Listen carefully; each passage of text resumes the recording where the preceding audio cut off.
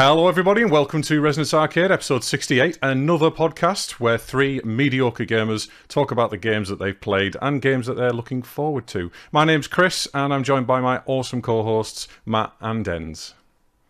Thanks, Chris. In our newly named flashback section, we're going to be talking about our experiences with South Park, Fractured But Whole, Death Road to Canada, Prey, and Monster Hunter World. We're also going to be speculating about The Last of Us Part 2, The Outer Worlds, and Greedfall in our as of yet unnamed section about games we're looking forward to. And also in Hardware Hot Pants, we'll be talking about the new Switch console, GTX 2080 Super benchmarks, and the aftermarket AMD cards that are beginning to surface. But first, before we get going, let's do our competition. This is a section where we basically compete against each other, and we have called it... What are you buying? What are you selling? What are you selling? Buying high. But no, not all of that. What are you buying? We will probably get some kind of intro, something in there in post-production. So each week, one of the hosts tries to sell a game, tries to pimp a game to the other hosts, all the guests, when we do get guests on. And basically the competition is, are you going to buy it? Would you go off and buy it at its current price as well? We've set a few more rules this week as well. We're also going to implement a 2-minute timer for the person who's selling. So we've got 2 minutes to sell a game, and then we'll go. It's my goal this week, so I've made it hard for myself because these guys got to ramble for about 20 minutes for the last 2 episodes. And I've forgotten what game I've decided to sell. Let me have a quick look. Where are we? Oh, yes. Right. Timer on the screen. 2 minutes to go. As of... now, right, my game is Deep Rock Galactic. Have you heard of it to start off with? Yes. Not. You've not heard of it, Danny? Nope. Okay, so Deep Rock Galactic is a... God, I should have prepared this. Deep Rock Galactic is something I've been playing quite a lot recently. It's got a progression element in it, but essentially you are a dwarf, and it's a co-op game. You get sent off by Deep Rock Galactic, the namesake, into a procedurally generated world in one or more biomes, and you basically have to mine. But there's lots of different scenarios. So the initial scenario is you have to go in and mine. It's a first-person game as well. You go in and mine things like gold, you get money from gold. You mine nitra, which is what you use to call in supplies at a later date when you run out of ammo. You mine loads of different types of resources. I can't even remember the names of them all, but there's also side objectives as well. So you do a lot of mining, but there's also side objectives like you have to repair these bots, or you have to collect a load of these bolo cap mushrooms, and you basically get achievements for it. Once you've done all of that, you have to rush back. You've got this little cart with you, and the cart is called Molly, and you have to call him around, and you have to deposit things in the cart. Once you've done it, once you've done the level and achieved all the objectives, you have to press a button on Molly. He runs back off to your drop pod, and you have to basically fight your way back to the drop pod. We've got 20 seconds left, by the way. And once you get back to the drop pod, that's it. That's the level over, the game over. But the beauty of it is that every time it's different. I've hit a few random number generator problems with it, but it's generally very good procedural generation, 10 seconds. And I really enjoy it. And it's got decent graphics. It's an indie game. And that's it. Time over. Oh. You smashed a lot of information into that. I did. Give you that. Hopefully, I gave you a good idea of what it's about. Have you got any questions? Now we get 5 minutes. I'm not going to put a timer up for this, but we get 5 minutes roughly for those two to ask me questions about it. Okay, so I think my first question would be: is there any sort of progression between levels? Yes, there is. You gain achievements, and you gain perk points, and you gain experience, and you gain money, and all of that goes towards various different things. So you can upgrade how quickly you run, you can upgrade how quickly you deposit things, you can upgrade all of your weapons and all of your armor, and it stays with you as well. So I'm like level 12 on one of my classes. There's 4 different classes as well, and I'm probably more than that, actually. And there's loads of different biomes as well. Sorry, I'm going into too much detail. I shouldn't be allowed to say that. You should be telling me off. So co-op is in multiplayer, not you and Molly are the co-op duo in that scenario. It's like you can pick 4 other people to come and join, like 3 other people to come and join you on your mission, as it were. Up to 4 people, but you can play it solo, and I've done a lot of solo playing with a bot. Molly is always there, but there's an additional bot, and you can upgrade the bot separately as well. So if you fancy playing on your own, you want to go right, I need to hit that next level, which I have done a few times. You can just jump in, and it levels and it balances itself quite well. I do think that would be a unique concept, though, if you could play as the cart. Well, you can command the cart. You can tell the cart where to, to follow you around and where to plonk itself. You could make that super difficult by being the cart and just pissing off like a good mile down the road. It does that on its own accord anyway, don't worry about that. So You have to catch me. when you're playing with your friends or what have you, there's only one cart still. You've always got a central deposit and it goes off the... Okay. It's absolutely a co-op game. When you're playing together, if you all run off in different directions, you're going to get murked. Simple as that. Okay. So what's the combat like in it? Combat's shooting mostly, but there's a lot of melee too. You can hit people with hit enemies with your axe. You can upgrade all of your weapons. For example, each different class has a different weapon, different primary weapon.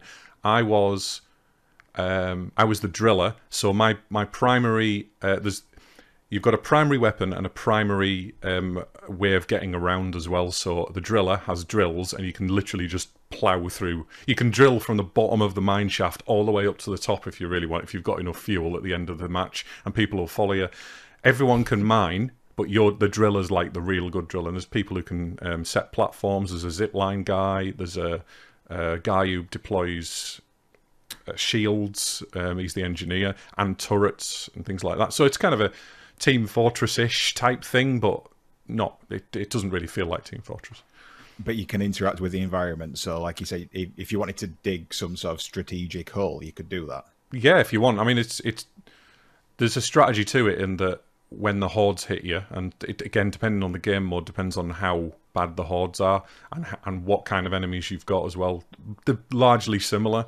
It's spider things, but there's lots of different types of them, and they don't always. Sometimes they just randomly appear. Sometimes they are set pieces. Sometimes it's a boss. Sometimes you have to collect an egg before they kick off or something. There's loads of different scenarios. How long would you say like a mission would last in total? And also then how much of that is mining, and then how much of that is fighting against the horde, as it were? So initially, when you start off, you get easy missions, and easy missions are 20 minutes, 30 minutes. But the harder, longer missions, it actually has a bar on each mission when you choose it. So every 40 minutes or so, the world, everybody who's playing, the global map updates, and it tells you that this mission is a hard mission. It's a long length mission, and you're going to get these bonuses and these additional things if you do it. So it can vary really, and if you want a quick game and you want to go in and get some a specific type of resource, you can find one on the map usually that's suitable. Sometimes you can't. Sometimes you have to compromise. So is that a shared seed between everybody then? So say if it's procedurally generated for you, is it the same seed for everybody who plays that hard mission? Yes, if you're playing co-op. I don't actually know if what I've just said there is true. The map is global for everybody. It might be, but it's big enough. I mean, there's tons of different biomes as well, so you can choose to go in the acid mines or go into the volcano, like fiery area, or I can't remember all of the names of them, but plenty of options. Cool. So there's a lot of equipment you can use as well. Yeah, my favourite equipment is the zip line and the driller so far. So the zip line is it's like the scout, I think, and you can upgrade the zip line, so you can upgrade the angle that you can fire it at and the distance it will travel. But once you've fired it, it's there for the rest of the match. Same goes for there's an engineer that fires platforms as well, so you can set him so you can walk up a thing. You could play it solo with any of the classes. Some of them are easier than others. I prefer the driller overall. He's the guy I've played the most, but some of my friends much prefer the engineer. Okay. I think that's probably 5 minutes. Maybe we should put a timer on that. But I do have one last quick question. Yep. Can I dig a moat? No, not technically. However, Ooh. The only reason you can't is because that the enemies crawl all over the roof. They go down. You know, you can dig a moat if you really want, but it's not going to be that much use because the enemies will get to you because they'll climb down one side, across, and then up the other because they traverse everything, absolutely everything. So that's the main downside or the main benefit they have is that they can get to you no matter where you are.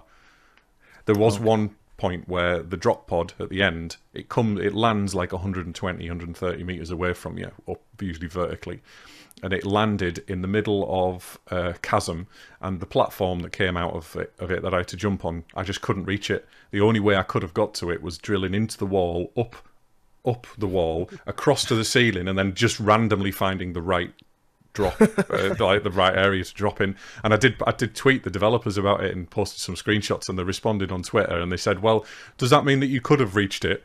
You know, you could have reached the thing if you had enough fuel. And I was like, well, I didn't have enough fuel though, did I? I'd run out of nitra for that. And I'd only used like 2 refills. There wasn't enough nitra spawned in the area. But it was the only time that I've had any kind of issue with it. Normally, you either die because the mission's too hard. If you put it on the hardest setting, you get lots and lots of extra loot, or you complete the mission usually. Yeah. Anyway, so the price for the game at the moment is $24.99. It's an indie game. It's still in early access, and there's like an additional, I think it's like a supporter pack, and you just get some cosmetic things. It's like £9 or something. You don't have to get that. I haven't got that, but it does come down in price in sales. I got it for around about 14 quid, and I personally think it's worth it. So the question is, would you buy it? I think I would buy it. It sounds like my type of game. Like I played like that kind of game with friends. I'm trying to think of the name of it now, but I think I'll give you a full point for that. It does sound bloody brilliant. Well, you need to buy it and we'll play it because I fucking love it. It's one of my go-to kind of staple, easy. I could do it at lunchtime, you know, like a 20-minute game or something, or straight after work or something, you know. Matt? For me, I think I would buy it and I would play it, but I don't think I'd buy it at the full retail price. Well, the early access price. It's not the retail price. Sorry, the early access price. I don't think I'd pay £25 for it. I'd buy it at £14 but so is that 1 point? Well, no, that can be half a point if you would buy it at the reduced price. I think that's fair. Yeah, I think that is fair. Yeah, 1.5 points for Chris. So that means that Danny is still currently in the lead with his Space Hulk Deathwing. But bearing in mind that we hadn't implemented the price thing last week or the timer, I think we'll go retrospectively through it, shall we? Yeah. We can resell it again. Anyway, schedule, boys. Good stuff. So 1.5 points to me. So that's me and Matt are equal. Danny's still in the lead, so we have to smash Danny next time, Matt. Got to pick a good one next time for me. I don't like it, Danny. I'm not buying it. Sorry. We could be cruel with this, couldn't we? Yeah, you could. Okay, right. So I am lost. Right, so we've got a new section, haven't we? We're going straight onto our flashback section, which is games that we've played either this week or recently. Doesn't necessarily have to be this week, because Danny has got this thing about, I haven't had time to play this week, and I must put something down that I've actually done. Whereas Matt lied to us last week and said that he played a game that he hadn't actually played that week, and he hadn't played it, so, you know.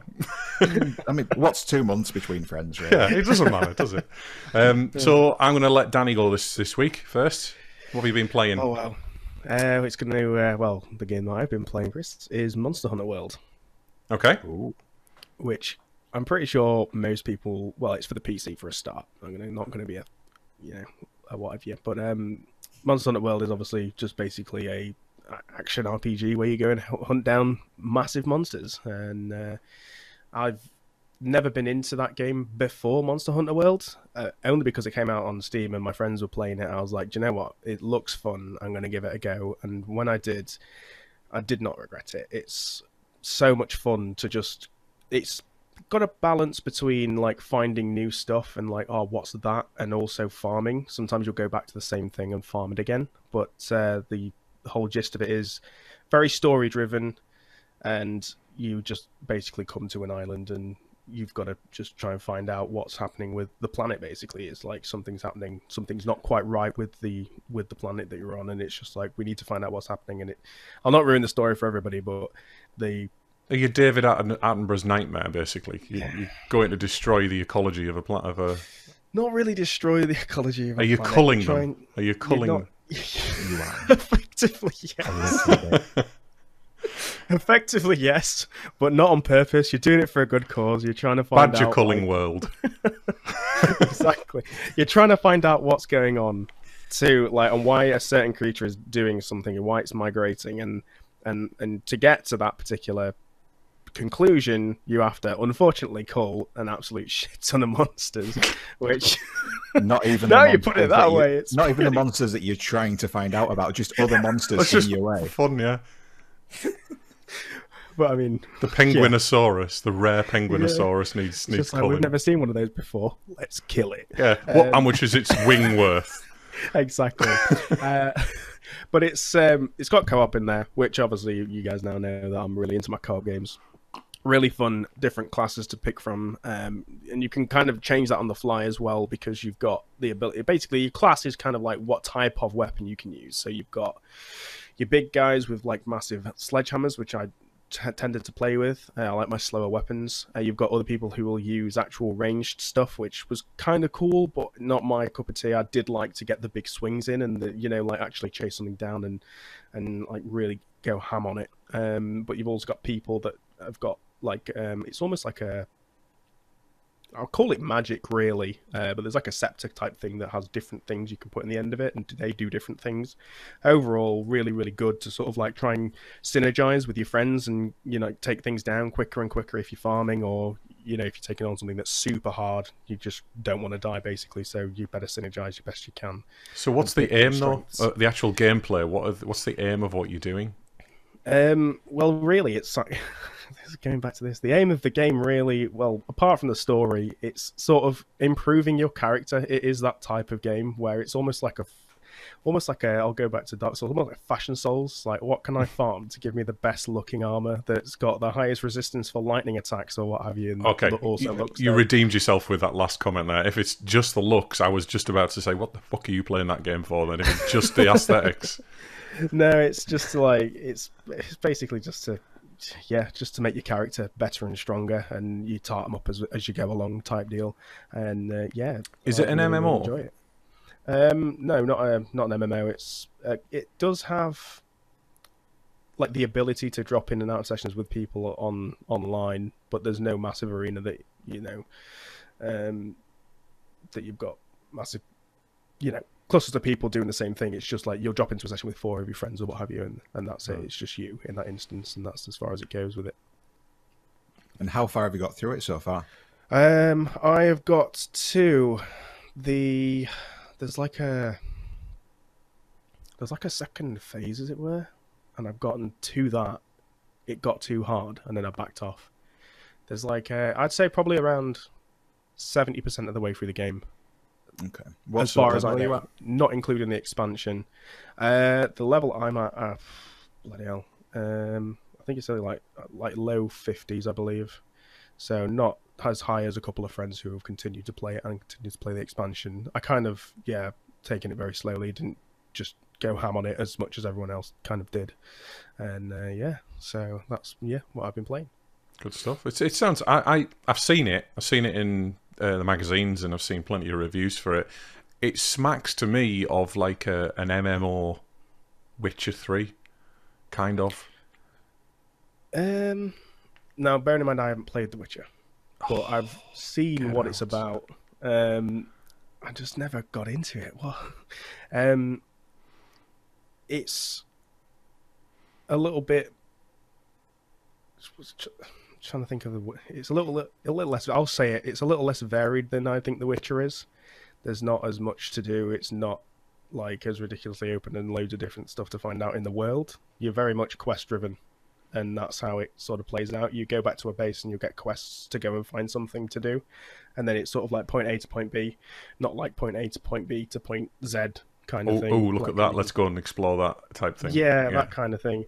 And it's because what it does to you as well is if you're like a lower level and you do come across something that's dropped into the world like a massive beast, and you're too low level and you've not got good enough gear, you will just really, really struggle to kill that particular thing, and it will just kind of lock you off. The same applies in The Witcher. If you go and try and fight a beast a couple of levels above you, and you don't have the right oils, you don't have you have to oil yourself up in The Witcher. Oh yes. Or the right concoctions or anything, you're going to get your ass handed to you, unless you are particularly good at dodging, timing everything, because one or two hits can destroy you, and I imagine it's similar to that, but it's different. I mean, it's the RPG element, the immersive single player world of The Witcher is different from that not MMO, that multiplayer kind of focus. Yeah. Is it multiplayer focused then? Is it recommended to play with friends? I think it is. Single player for me in any game I have to put it down more frequently if I'm playing single player. If I've got friends to keep egging me on in a game, I will play that for longer periods of time. And that's what happened with Monster Hunter World, really, is people would be like, oh, I need to get this next armor piece. And then it'll just be like, oh, well, what can I get? And then if I'm doing something similar, I might be able to, tag along on their quest or what have you and help them out, and I might get something out of it, kind of thing. Yeah. Whereas if it's just me and a list of checklist items to do, it's kind of like, oh, yeah, I'll go and play something else for a bit. So, yeah, it is, I would say it better with multiplayer. Good stuff. Matt, what have you been playing? This week, I have actually played the game this week, so you can't catch me out this time. I've been playing South Park: The Fractured But Whole on the Switch. Okay, is it any better than the first one? Oh, it's different. I think I preferred the first one. I do prefer the combat on the second one because it's a bit more involved. It's a grid-based system now rather than a turn-based system, and you have different interactions. Like some attacks have knockbacks that knock enemies into each other. But I mean, the gameplay is kind of, I don't want to say it's an aside from the fact that it's interactive South Park, because that's basically what it's there to be. It's interactive South Park. And that kind of is the meat of the game. It's very much, if you enjoy South Park, you'll enjoy the game. Right. So that's how I felt about the first one, though. The first game very much made me feel like I was playing a South Park episode, and it was wonderful up to a point, and it was the combat that really let it down for me. But in the end, I just got really, really bored of the same thing, and there wasn't much variation in it. So I'm glad you say that the combat's better. I've not played it because I got bored of the first one before I completed it. But would you recommend playing it? I'd recommend it. Just there's a greater depth of combat. Basically, you don't just have attack, special attack, summon attack, fart. Yeah, I mean those things are kind of expanded upon. The fart has been expanded to do different things now. It can now glitch out enemies. I mean, we went in two separate directions there, Christopher. But yeah, it's just everything's kind of been taken and expanded upon to just give you a bit more to do. Like I think there's 9 different classes now, and you can kind of chop and change abilities from them to kind of play how you want to play. If you want to be a ranged attack, if you want to be up close, it gives you a little bit more to work with in that respect. Would you say it's what the first game should have been, or do you think they've just took it another direction because? Do you think they've done it because of feedback, or do you think they've taken it in that direction just because it's a natural progression? I don't necessarily know if it'd be a natural progression. I mean, the easiest option would be to just take the combat from the first one and put it into the second one. So there's obviously been some discussion about where do we go with this. What was weak with the last game? What can we do to make this game better? And the combat takes a little bit of getting used to, I guess, if you're not used to kind of grid-based combat. But I do think it is better. There's certain little quick time events and things, such as if somebody says something that's a microaggression, you get a big prompt on the screen that goes, microaggression, hit him. And then go up and punch somebody because they said something about someone in a wheelchair. It's just little things like that to kind of, it breaks up the gameplay a bit in just kind of nice, enjoyable ways. And it's not too often that you think, oh, God, I've got to go punch somebody because they said something about women again. It's just a nice way of keeping it varied, really.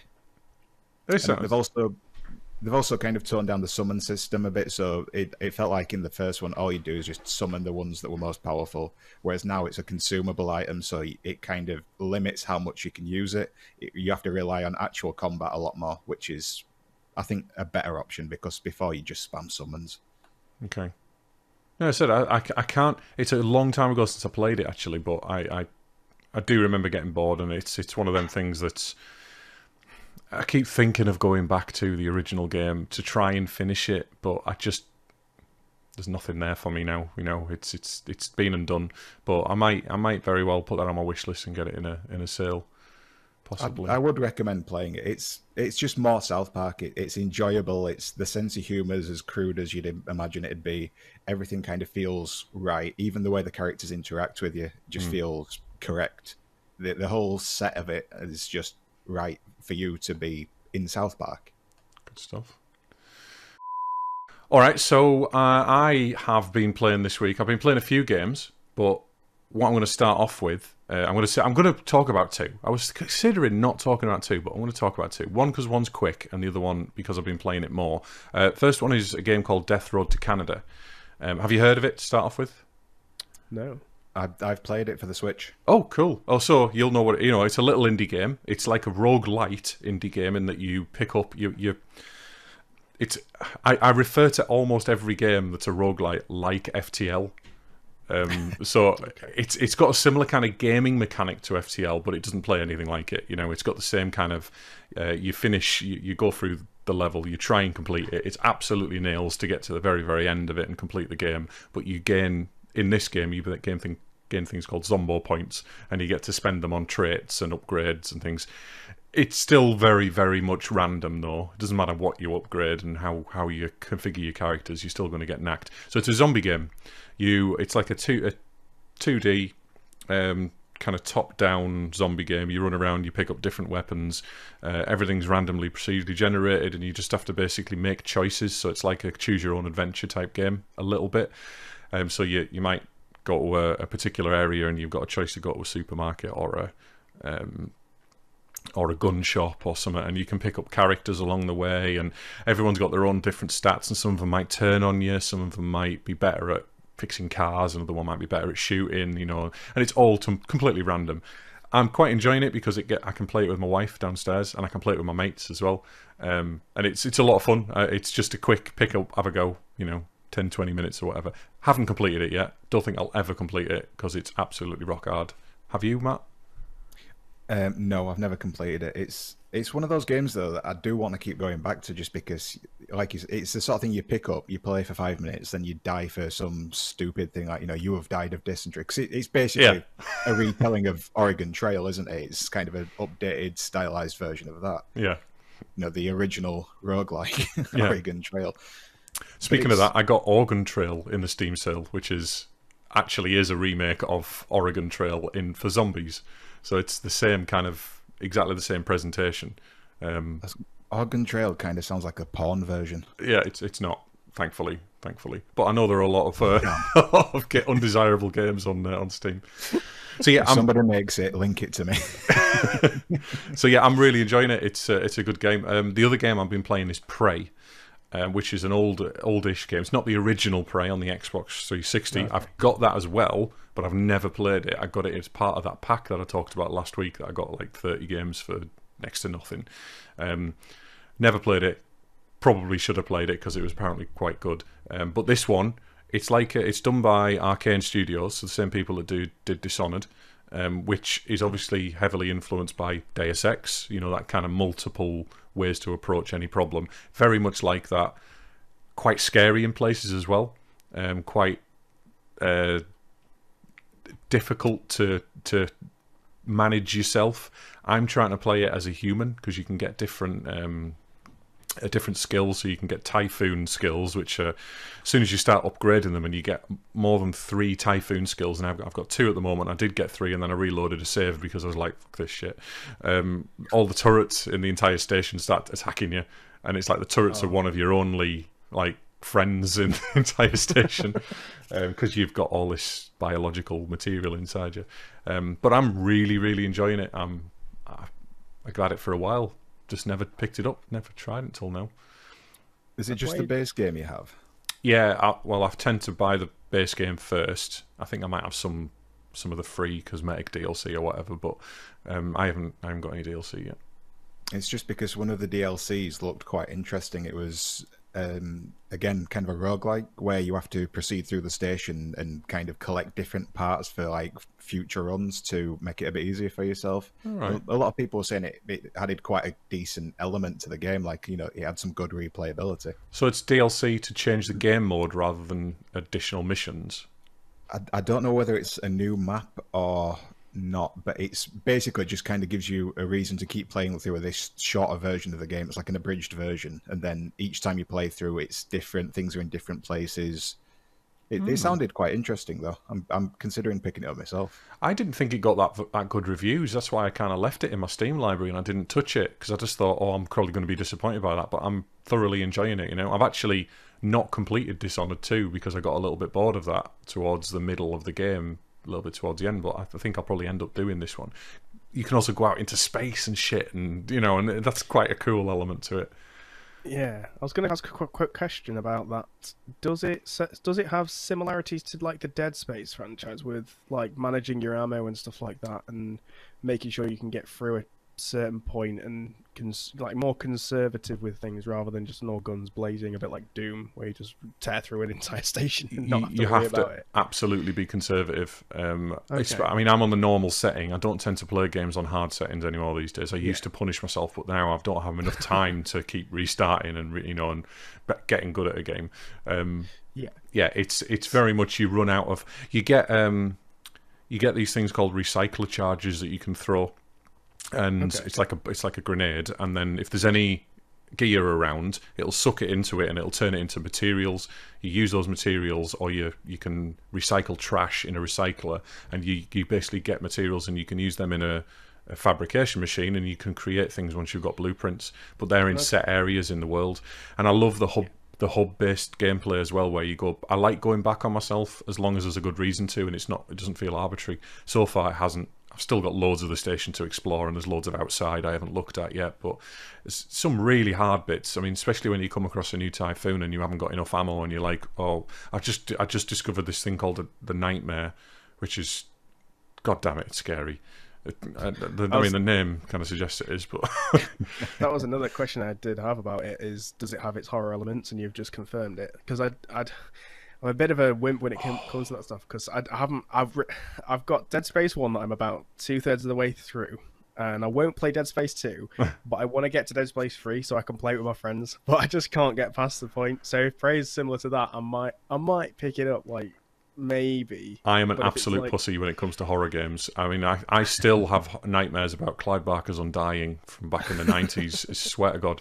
But no, there is a horror element to it.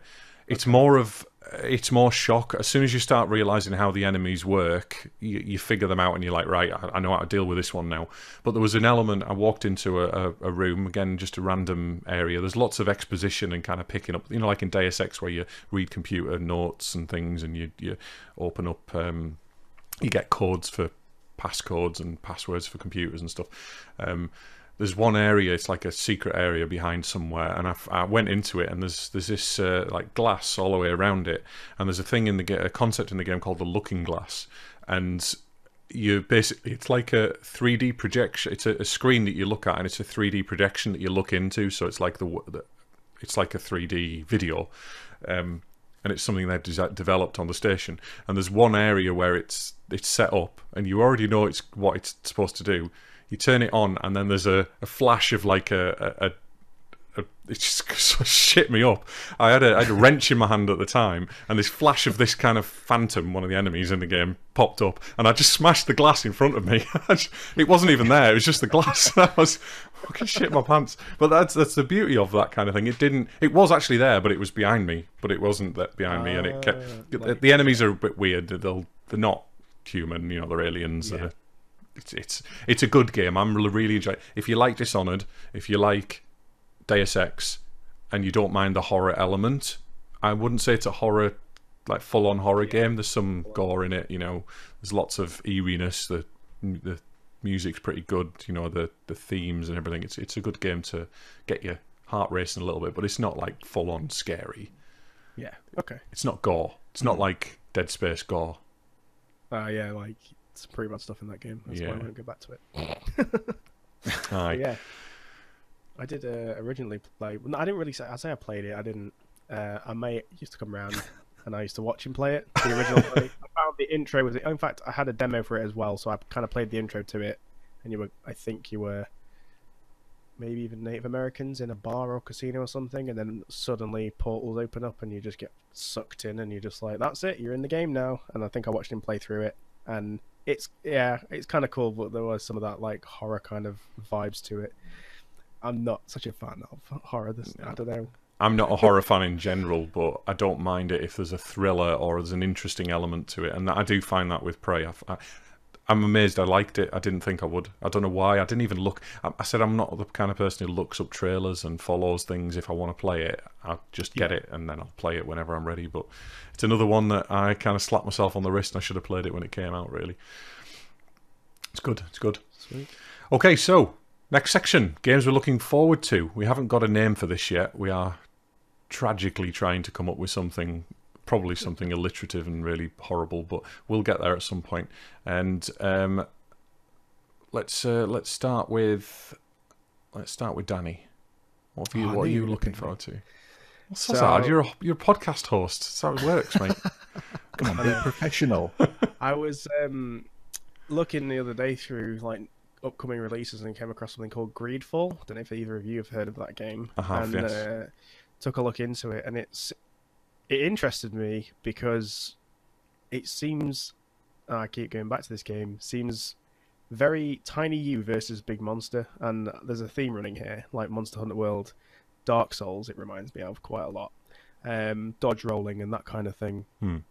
It's the aesthetic of it's pretty cool, to be fair. It's like 17th century, like set in like the basically like it's almost like French, I'd say. Like the dress is very like, you know, French and what have you. Revolutionary. Revolution and era, yeah. So basically action RPG seems like it would very closely follow like what you do in Monster Hunter World, which I've got no problems against, but also brings in a bit that grittiness where you are just a very tiny guy who goes up and stabs a big massive monster for a tiny bit of damage off the health bar, and you've got to make sure that your timing's right to actually get to the end of the boss or what have you. And yeah, it looks like it's releasing 10th of September, which is quite soon actually. Yeah, I don't think it hasn't been announced for very long, as far as I'm aware. Because it was a couple of months ago. I'm currently reading a PlayStation mag that has that as the preview in it.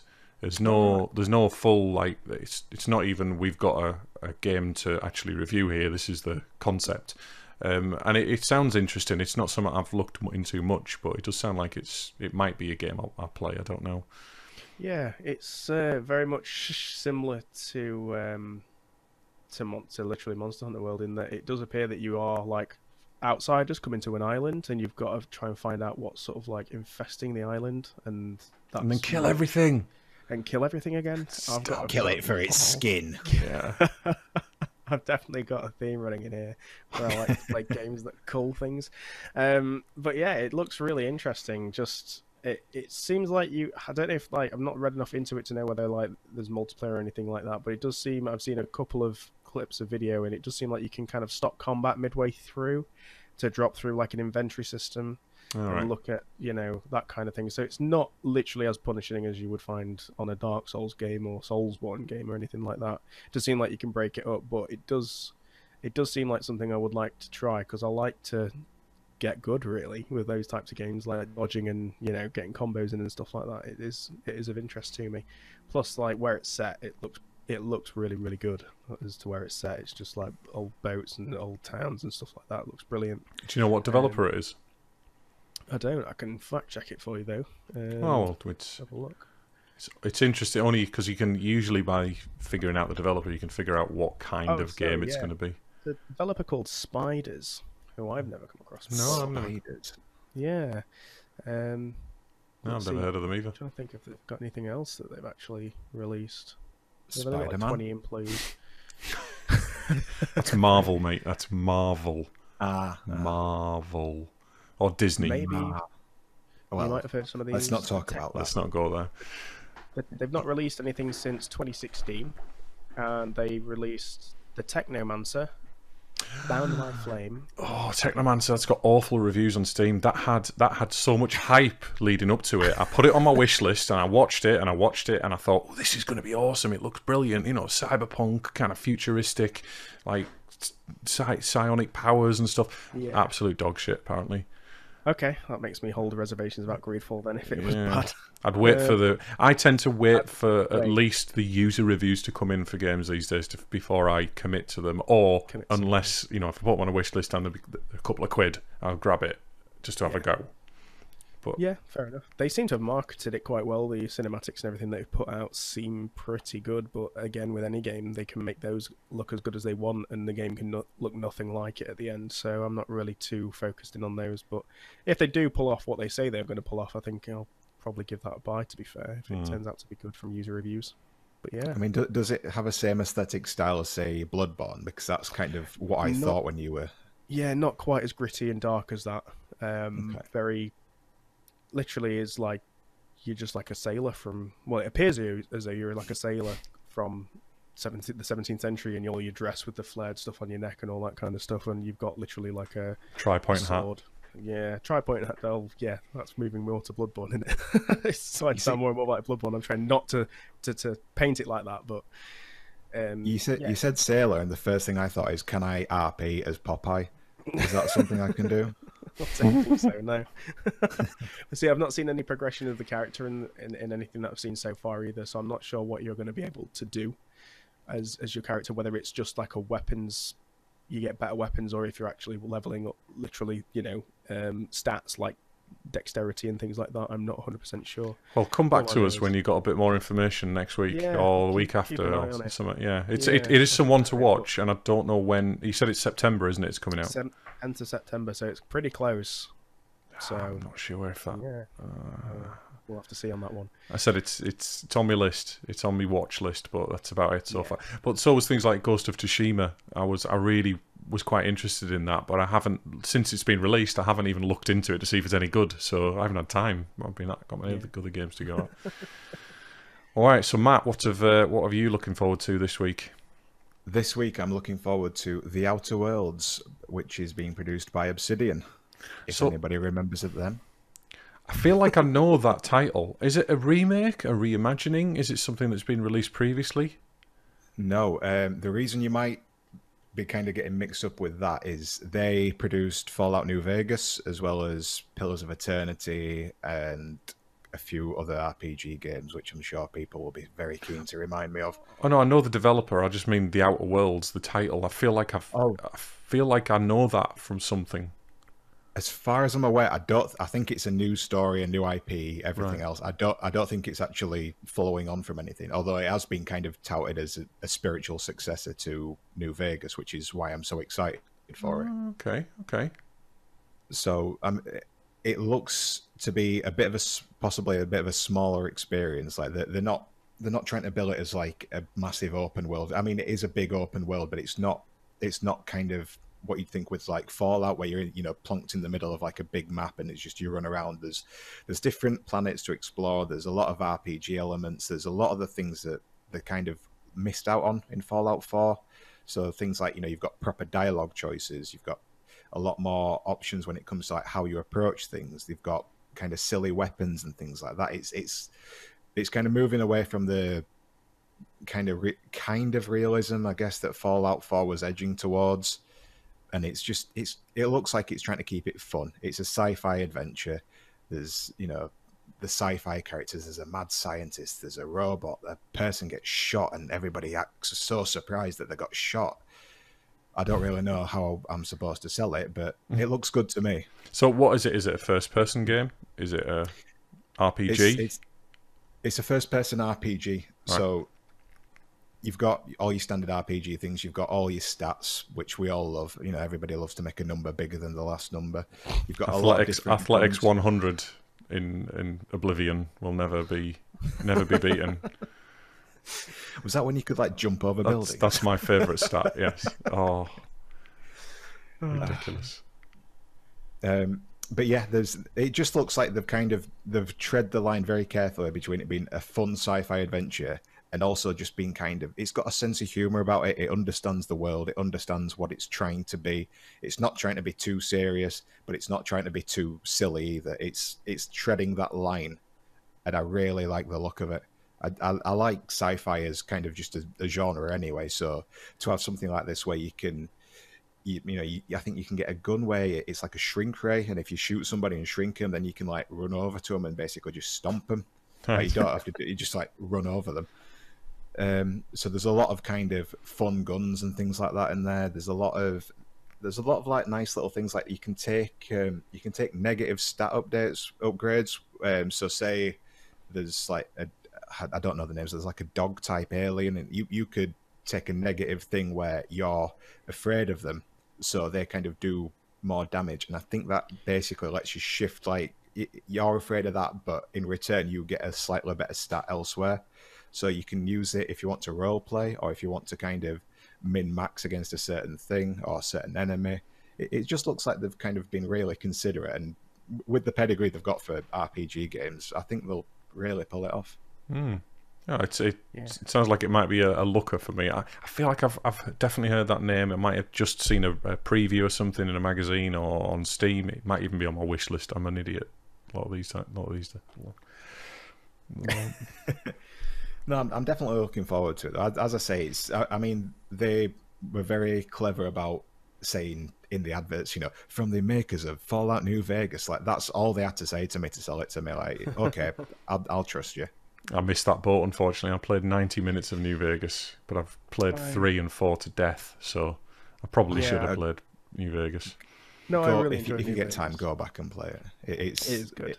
It's by far the best one. It's just, again, it treads that line between serious story and fun. Yeah. I think I'm probably going to end up picking that up anyway, just because I enjoyed New Vegas a lot, and from the imagery I've seen of Outer Worlds, it does seem like a less serious version of Fallout, but still very similar in some aesthetic. The aesthetics of it. It's like the old 50s and 60s electronics and stuff that they sort of their future basically. It looks really, really cool. So I think I'll definitely give that a try when it does come out. I mean, from what I've heard on the development side, because Microsoft took over Obsidian, they've been really kind of pushing for them to just do what you want. Is here's the Microsoft checkbook, do what you want. So nice. I can only hope one day they say the same to me. Right, okay.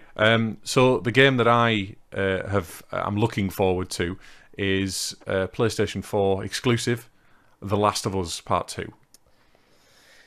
Oh. Now I have. I played it on a recommendation from one of the previous Resonance Arcade podcast hosts, who's basically a PlayStation 4 exclusive guy. That's pretty much a PlayStation guy. He's had them in entire life, and he talked about it with such passion and such love of some particular scenes. Like there's a scene in The Last of Us where you've just been killing all of these freakers. Are they called freakers? No, they're not. That's the wrong game. That's one of the most... That's Days Gone, isn't it? Anyway, you've been killing these zombie things. Don't say the Z word. But and then you come into this really calm, serene area, and you see a load of giraffes. And he talked about it with such love and such passion that he sold the game to me from that one scene. So I played it, enjoyed it. I fucking hated the actual gameplay of the game, but I loved the story. I'm looking forward to the new game because of the story, and I'm hoping that they pace it a little bit better. Now, it's a 10 out of 10 game. Every magazine bums it to death. It's totally and utterly loved for what it is. It is a bit of a masterpiece when it comes down to it. But for me, it was like Red Dead Redemption 2. It was a masterpiece, but my God, the gameplay can get really, really laborious in it. It's not as much fun. I don't enjoy playing it as much, but I'm still going to get this game. There's hype surrounding it. We still don't know what's happening with Ellie. We don't know what's happening with Joel. We don't know, all of the ins and outs of the story and what's happened. Is it 10 years later, or she's older? I've not looked at it, but yeah. Plus, she's a lesbian as well. She apparently like half of the story. It's like, how did that happen? Where did that come from? That's a bombshell out of nowhere. Mind you, I suppose if you played the DLC, of the original game. If you've, I might be talking to deaf ears here. Have either of you played the original game? I played the original game, but I never had a PlayStation 4 myself, so I played it around at a friend's, literally however many thousand miles away, literally a different country. I literally was on holiday and I was on holiday. I was supposed to be chilling by the pool. I turned The Last of Us on, played 10 minutes of it. I was like, right, fuck the pool. I'm playing this game, and played it all the way through, start to finish, and I fucking loved it. It's a brilliant game, but I didn't get to play a DLC for it because I only literally had a limited amount of time to get through it. And I will do the same with The Last of Us 2. I will find a PlayStation 4 to play it on because I loved the story of it. It was brilliant. I mean, I said that for me, the pacing in some of the actual areas of the game where you had to I think I made the mistake of playing it on the hardest difficulty again, and I probably shouldn't have done that because it's just laborious in places. And I won't make that mistake with the second one. But I'm just really interested to see where it goes. There was some good elements in it, and they will improve that as well. I wasn't a fan of the other Naughty Dog games either. I've got the Nathan Drake collection. I got it late. I've got Uncharted 4. Not actually ever played it.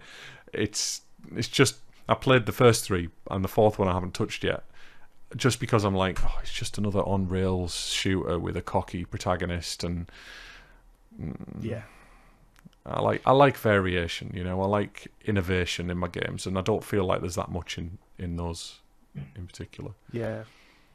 I didn't particularly like the Uncharted series. Like, I played that on other people's rigs as well, and yeah, I'd say it's just the atmosphere of like what they did with the world, and it not being strictly a zombie game. They're infected, aren't they? Basically, it's not like they just want to kill you, not like eat you. It's like a slightly different take on it, which is nice. But some of the scenes in that game just like shocked me. I think I'm not gonna spoil it for everybody by going into too much detail. I'll take my headphones off. It's okay.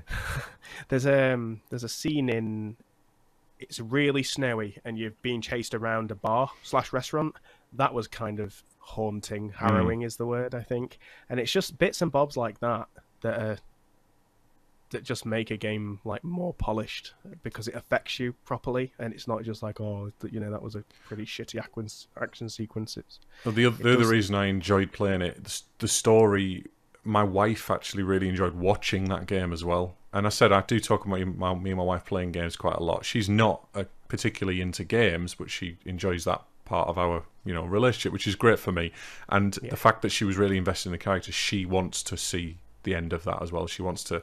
I mean, I don't know if it's going to be the end. They might do a trilogy. They might do 5 games like Uncharted. They probably will milk the hell out of it, and it'll. On the third one, you'll be like, I'm not playing another on the rails infected shooter. I'm done with this series. But there's a survival element to it as well, which isn't done to the extent that I like my survival elements. I like the, picking individual berries, yes, and Anyway, so let's move on to this section. This is the section where we talk about hardware, gaming hardware, new releases, new consoles, basically anything that Matt and Danny want to talk about, because I'm not that bothered. You're really setting this section up for us, Chris. No, it's that there's so much bloody hardware out there. There's so many new consoles, and everything's going to be Google SCAD. What's it called? Slate. No, the streaming services. Everything's going to be streaming, isn't it, in the future? So hardware's not going to matter an ounce in the future. Stadia, that's it. Yeah. Sorry. Yeah, so all the stuff we're about to tell you about doesn't matter. Just get Google Stadia. Yeah. We're not sponsored by it. Don't get Google Stadia. See you later, NVIDIA. See you later, AMD. Nobody needs your shit anymore because we're just going to use Google services. The technological overlord of the world. Don't worry, guys. It's going to fail. It's going to fall on its ass. I'm telling you. Either that or enslave humanity. Anyway, so the GTX 2080 Super has finally been revealed, to nobody's surprise, because, well, we all knew it was coming. And it looks like it's basically more of the same as we had with the 2060 Super, the 2070 Super. It's not quite as much of an upgrade as they seem to be, though. It's like some games, I think the highest I've seen is like a 9% performance increase over the 2080. So, I mean, it's the same price. So if you were going to upgrade anyway, you're going to get a bit more bang for your buck. What's a Super then? Is that below a tie, but above a standard? Yeah, it's basically just it's basically just kind of taking the place of the old 2080. It's essentially just a refresh of the hardware. Right, So right. they might be binned slightly Yeah. better, but Yeah, so it seems like they've done away with the TI thing for the lower gen because they used to do the original numbering scheme, and then they'd release a TI version which would be slightly improved. And it's basically they've done that for everything apart from they can't do it for the 2080 because have they done it for the 2080 because they can't really outdo the TI 2080 if you get what I mean. So it sort of like sits in between them if they've done one for the 2080. But I've not really kept up with the super stuff to be honest on the Nvidia side. I mean, the 2080, it does very slightly close the gap between the... Very slightly close the gap, but I mean, what you've got to bear in mind as well is that the 2080 Ti is £1,000 graphics card, or it's 700 quid for the 2080. So if it did approach the performance of a 2080 Ti, then It kills everybody them just... yeah. So they're not going to do that. It's of no benefit for them, really. I've got to say, I have a 2080 Ti. I've from direct experience, I used to have a Gen 5 i7. It was an extreme i7, 3.5 gig, 12 core, I think it was, 5820K possibly. Sounds about right. Yeah, something like that. And I got a 2080 Ti, put it in that machine. And I got it for 4K mostly because I have a 4K screen for work. It's really, really handy, and I wanted to start actually gaming in 4K, and nothing ran in 60 FPS, nothing at all. I've upgraded to an i9 Extreme. I can't give you the exact model. I can, in fact. It's a 9820X, and everything's running like a dream. Almost everything apart from Rust. Rust still does not run in 4K. But that's well known not to. But other than that, everything, like I'm playing Prey 60 FPS exactly, full 4K, almost full settings. I just turn out the aliasing off, and it's running beautifully. So it does make a difference. But I don't know if this is the consensus across the hardware community, but I needed that CPU upgrade to take advantage of it, and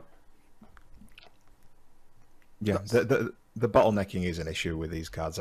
You're going to get to a certain point where you either upgrade everything or you might as well not upgrade at all. That's the issue I'm having at the moment. Like, I want to upgrade my CPU and I also want to upgrade my GPU, but it's the expense of it to do both to get any meaningful gain is so high that it's just prohibitive. To be fair, it's the entire PC basically. Like the other stuff relative to it is nothing. I already had DDR4.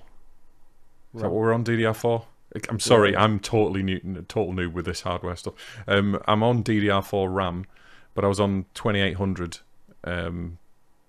megahertz, and all I've done is just literally taken it out of one and put it in the other. No issues with that whatsoever. But I have 32 gig as well, so I'm working all right, and I've got no issues with the speed. I don't really feel like I need to upgrade that. I don't feel like it's necessary. So I was lucky in that because I had an Extreme, because I had a DDR4 already, and it was the fastest I could get at the time of my upgrade, I haven't needed to upgrade. But we're at 4.5K now, aren't we? It's approaching the 4,000 mark, isn't it? Right. I think MSI have got a 5K monitor out. Oh, we're talking about monitors? No, sorry, no, RAM speeds. Sorry, it's all right. Getting things up. I'm pretty sure there's definitely 3600. I'm pretty sure there's 4,000 megahertz modules as well. So yeah, It has gone a long way. But there's a certain point where it's diminishing returns as well. Yeah, and the chip price increases massively at that point as well. But the whole super thing just seemed a bit weird to me. Them releasing it.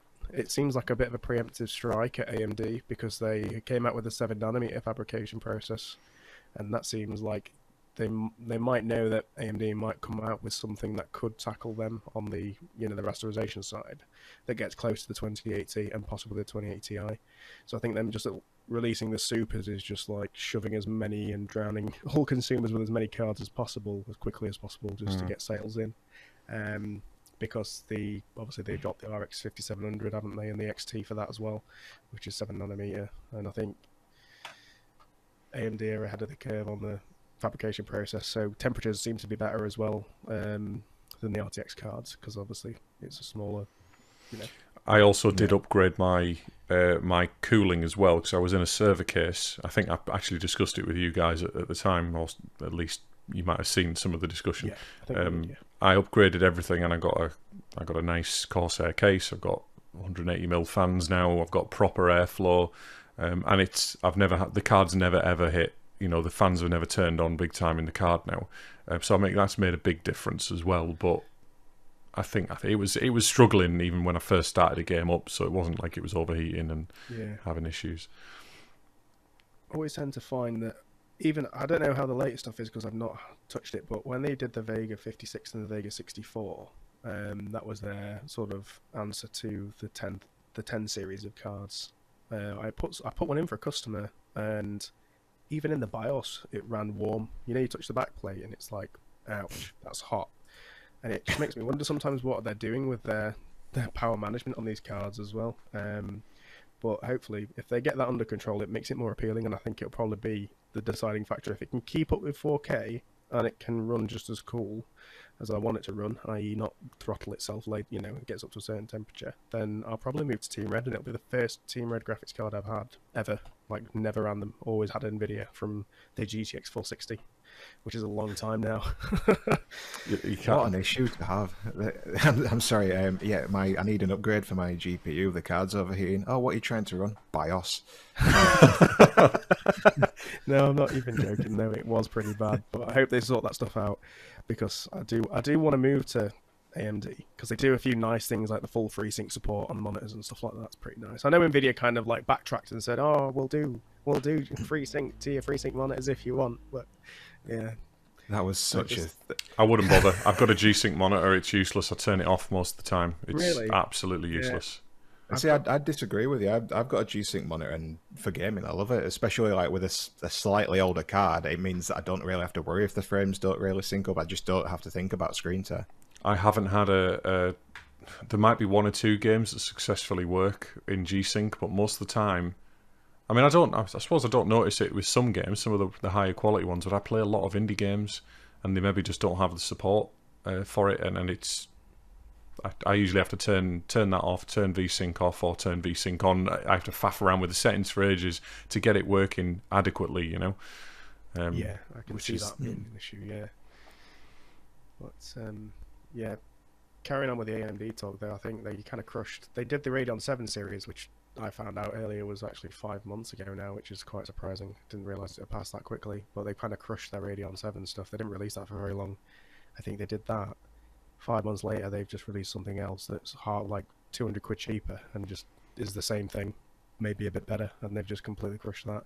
So I think they might have got something in the works though, because they've followed the. If you look at the older AMD cards, the RX570, RX580 from AMD, they've now moved to the RX5700 and 5700 XT. Kind of makes me think they might drop something like a 5800 XT, which could be interesting. If the 50, because apparently the 5700 is chasing the 2070, I believe, in terms of performance. So it's chasing it. It's not quite reaching it. I don't think. There, but maybe if they've got something else in the works, they might start catching up. I don't think they're going to ever, you know, come out with something that's just going to annihilate the competition. But I think the 5700's just, it's very much kind of them trying to. It's like a proof of concept, I guess. Really, it's like you know, this, we can see that it works. So what can we do if we make the die bigger? You know, what performance can we get? Yeah, it'd be interesting to see what they do. It's good that they've moved to that 7nm, because it means big things could be coming. And fingers crossed. I think we're on to the actual console section of Hardware Hot Pants now, aren't we? I think. Yeah, well, we discussed last week the new Switch that they announced, the Switch Lite, wasn't it? The Switch Lite I talked about, yeah. Which I want to correct myself on, by the way. And I messed up on the clock speeds. They haven't lowered the clock speeds, but because they can't dock the new Switch Lite, it doesn't get the boost, because it goes up to 1080p when you plug it into a TV, doesn't it? And then on the handheld, it's 720p. That's where I got confused. So just to correct myself on last week's episode, they didn't drop the clock speeds. It's just going to play as the original one did handheld. Right. So the day that we recorded the podcast, it's probably the news was probably already out, but we just hadn't caught up with it. They had also via Twitter, Nintendo released a new Switch, which was kind of all it is a refresh by the looks of it, and it just has better battery life. The model number's exactly the same, so it's HAC001 and then in brackets -01 now. That's the new edition, the -01 in brackets. But yeah, Switch binary. All it is it gives it a little bit more extended battery life, and this doesn't seem to be any changes whatsoever. So it's basically revision 2 of the Switch. So they're going to be replacing older Was that versions. a big moan of the Switch, the battery life? Have they been hearing that a lot from consumers? I think in games like Breath of the Wild, you get two and a half hours out of it. But it should go up to around 4 hours with this new one. I can't remember the exact stats. Go and have a listen to a more competent podcast, to to figure that out. But again, it all depends on what you're doing on the Switch, I think, itself. If you're playing an intensive game like Breath of the Wild, you only get a few hours. But I've never had a problem personally. I play it remotely all the time, but I don't play it remotely for that long. Yeah. I think, mentioning that last week, I said I would probably go for a Switch Lite, but now that they've come out with like a Switch 2.0, probably move towards that rather than Lite, because I kind of was mulling it over thinking I would actually like to be able to dock it and take the Joy-Cons off and have like couch gaming sessions. I don't want to just be a selfish guy and just be like, oh, I've got this Switch, but it's only mine and only I can play it. You can fuck off. So I think I will like redirect my whole Switch. I'll buy the revision, I think, of the Switch that follows the OG one. But there's been some issues with the Joy-Cons, haven't there? Yeah, like, the with drift issues, and there's actually been a class action lawsuit started against them as well. Ooh, nice. Nice. Yeah, the apparently if the drift on the actual control sticks themselves, and I've got it on one of my old 360 controllers at the moment, but it happens over time with some controllers. But apparently it happens. Like they'll send it away, they'll get it. It'll take 6 weeks to get repaired. It'll get sent back, and then 4 or 5 days later, people are getting the drift again. And apparently you can there's some on YouTube. There's some aftermarket fixes that you can apply, and you can get some cheap parts from China to replace inside it, and you can do the fix yourself, but that voids your warranty. It shouldn't be happening in the first place. Yeah, It's it's a problem. I had a problem with my Joy-Con, blue Joy-Con, I think it was, where it was disconnecting all the time, which was a problem right at the beginning. Sent it away, got it back. Haven't had a problem since, but then again, I've also got a Pro controller, so I don't use it that much anymore. So I can't tell you if it's still occurring. Okay. It's a great console, but yeah, the Joy-Cons are a little bit naff. The build quality does kind of feel a bit plasticky, but I mean, generally, I don't really think about it. If I'm playing the game and I don't notice it, that's as good a pass for me as any. You'd notice that disconnect problem I had, honestly, especially playing some, if you're playing Breath of the Wild or Mario or whatever, and you're relying on it, it just cuts out every few minutes, especially if you're aiming on the screen for something. It's really, in fact, I fell off the world quite a few times playing Odyssey. Just because it disconnects and it'd still be going forward, while I'm doing it. So it'll be safe to say that they'll fix them for the Gen 2 then, because I don't. No, that's the problem. They haven't fixed them, and it's unlikely they're going. That's the problem. Yeah, and obviously they haven't been released yet. I don't think these Gen 2 consoles, but the problem is that they aren't addressing the initial issue in current gen consoles. So yeah. I might have to see what happens with that then, because there's no point. I'll just get back to the Switch Lite. I Jury's don't have out. the Joy-Con problem. Yeah. We'll no, see. the thing is, See on that one. you don't have the Joy-Con problem at all when it's connected to the console. It works fine. It works perfectly fine in handheld mode when you're twiddling your thumbs on the app when it's connected. But if you disconnect them and you want to start using them, which I said there's a few games that you'd want to do that with. The games that I've got, only Odyssey I prefer to, because it's only because when you waft one of your hands, he throws his hat. And it's much easier to do with the Joy-Cons than it is on the Pro controller. Yeah. Okay. I'll have to sit on that one for a bit longer. I've been sitting on a Switch since it came out, so I wonder how long it'll be before I actually get it. I'll probably pick one up from like CEX or something like 10 years down the line. With the original problems and the shit battery life and worse battery life, because people will have ragged it to death. Yeah, we'll have. Yeah, brilliant. All right. So, I wouldn't bother. Just skip this generation, mate. yeah, wait for the Pro. And that is the end of the show. Thanks for listening, and we hope to see you next time on Resonance Arcade. You can watch all of our shows on youtube.com/Resonance Arcade and visit our website at resonancearcade.com, where you can find info about the show and links to all of our social channels. You can follow us on Twitter at Resonance Arcade, where we publish show announcements and news. And finally, you should join us in Discord on discord.resonancearcade.com, where we hang out and discuss all things gaming. Sometimes, if there's people in there. And all that's left to say is thank you very much to everybody, and goodbye.